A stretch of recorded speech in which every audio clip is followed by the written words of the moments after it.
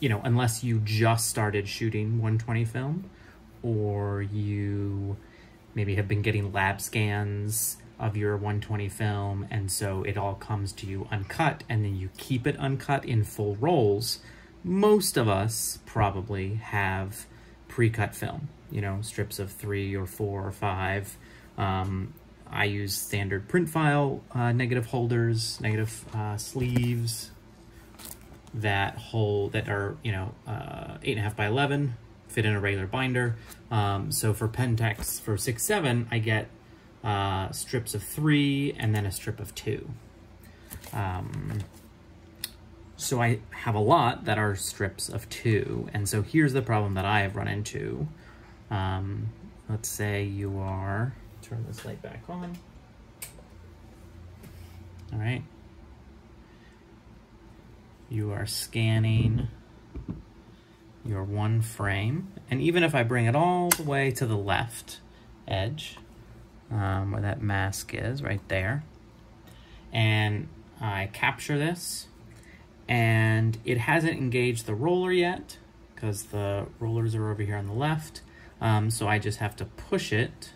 I'm gonna open the gate like they suggest you do, and I'm gonna push it, and now that's as far as I can push from over here on the right. There's no more film sticking out. It's not engaged the roller yet, so now my film is trapped. So I have to open this, and I've noticed, you know, my setup so far, the lens is low enough that I can't even open this all the way. And I have to just slide that across. And I give it some, there we go. And then it engages, and then I can capture the next frame. And then I can slide that out.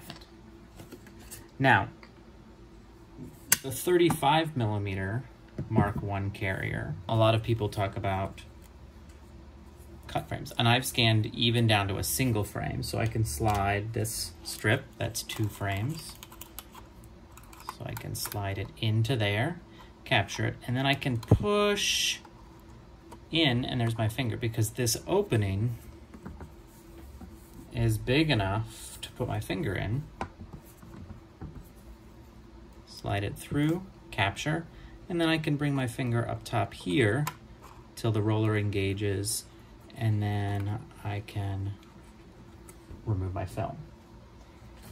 You can't do that with the 120 carrier.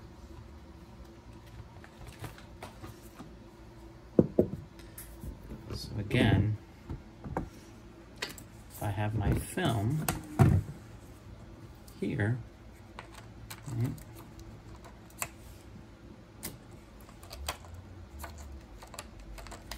I can get that in.